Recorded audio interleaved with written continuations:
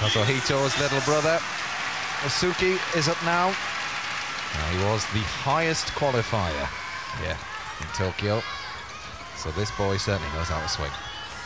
Well, it's worth saying as well, he was ahead of Uchimura in the all-around, and that's no small feat until he had his accident in qualifying. It's a good start. The Coleman, full twist in the go-match. Easy through the 1.5 turns. Cleanly out, half turn. Oh, he's off the bar! That is unbelievable. He's going to sit there and think about it, and that could be it. Well, unpredictable, unexpected. If you just wait too long, it takes you a shave past and you can't get those dowels round for a grip. What? Oh, look at the dejection. That says it all, and that's the picture of this World Championships.